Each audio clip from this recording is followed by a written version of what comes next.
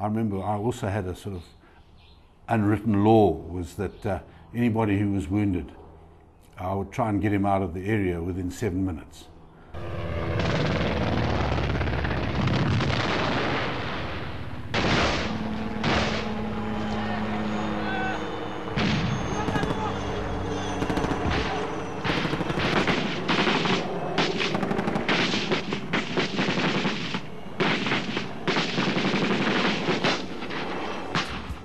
Referred to as the Owens, Afrikaans for the boys or the guys, the young soldiers of the RLI, many of whom were only 16 or 17, would carve for themselves a reputation as some of the world's foremost proponents of counterinsurgency warfare. This is their story.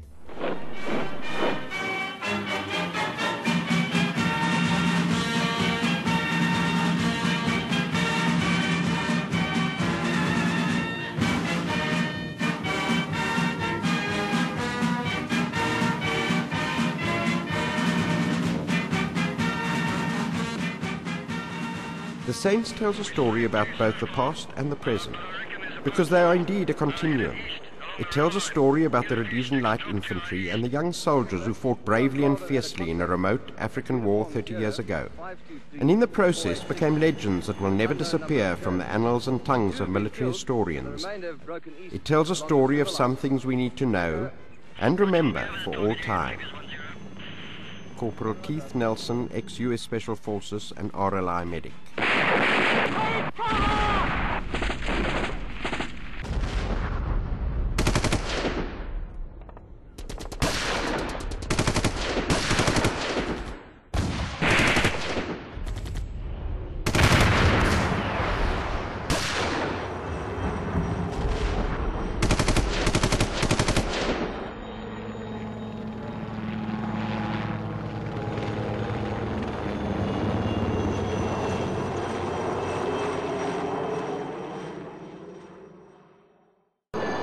Once we'd taken off, I was in the first wave of stops which had to go in, and we were dropped off fairly close to the actual target area itself. Now, I'd just like to explain a little bit of the air side. With immaculate sort of coordination, we had the Canberras coming and dropping in their bombs. And this looked very good indeed from where we were up in the choppers.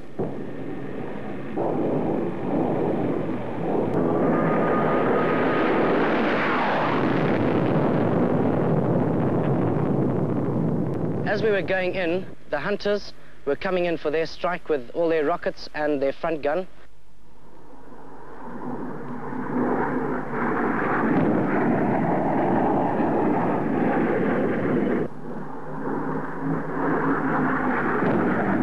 Just before we got onto the ground, there was large explosions, etc., from the bombs, rockets, and also the guns which had been used by the various aircraft. And once we were on the floor, you couldn't see much after that because the ground was pretty thick. But then we went through after the air attack had gone in, and we did a sweep of the area. We tried our normal operations, a throwback to Malaya days, normal tracking, following up and so on, but we weren't getting anywhere because they were starting to mix with the locals, and the locals were protecting them. RLI paratroops normally jump from 500 feet. Given the hot climatic conditions and thin air of Rhodesia, from aircraft exit to landing on the ground generally took less than 20 seconds. The lowest officially recorded operational jump occurred in 1979, when support commando paras were dropped in error from a mere 200 feet. There were no fatalities, but many were badly injured.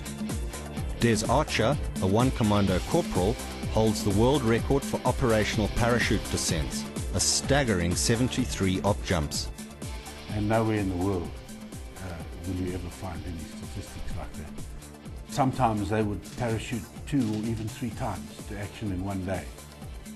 Typical RLI troopies, if you look at paratroopers, they all wear steel helmets, boots and denims and all that. Our guys, a lot of them used to jump in on fire force with a pair of shorts and tackies, and it was unheard of. And We tried to stop it, but we gave up in the end. They were quite happy doing it that way.